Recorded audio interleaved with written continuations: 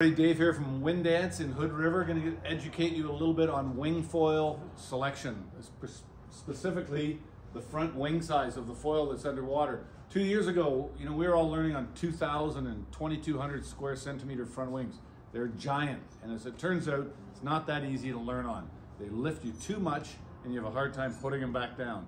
Plus, 2 weeks later, once you're decent at this sport, you want a smaller front wing. So now, we're suggesting you get a 1,500 to 1,800 square centimeter front wing for average weight people, and maybe even a 1,200 for the lightweight learners. To give you an example, right here, this is a very big front wing from Slingshot called the Infinity 99, about 2,400 square centimeters.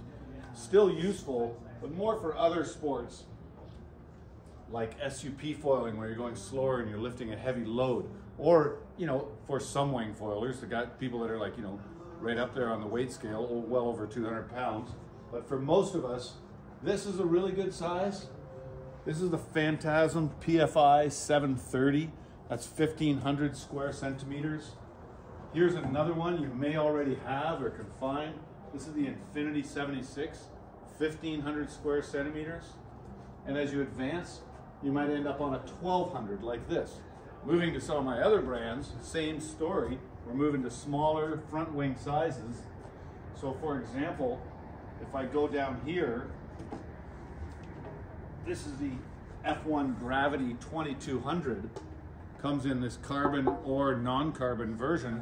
Not so much this year. Not really that popular. So much better is something like a 1,500 in, let me just get it out here for you. Like a 1,500 in a low aspect like that, or a 1,280 in a higher aspect. So again, smaller front wings. That's the F1 lineup. And then same story when we get over to North, which are down here on the ground. So this one here is a North 1850. I'd put somebody on that who was 180 pounds, maybe he's never foiled anything.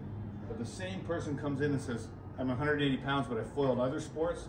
We're gonna go more aggressive. We might even go as aggressive as this, which is a 1250 for their very first foil.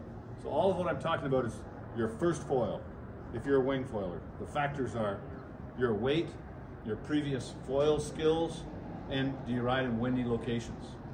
The range, again, 1,200 to 1,800 square centimeters for your first front wing. If you have more questions on that, give us a call at Windance, ask for me or one of the guys or girls. Everybody knows what they're talking about. Our phone number, toll free, 800-574-4020.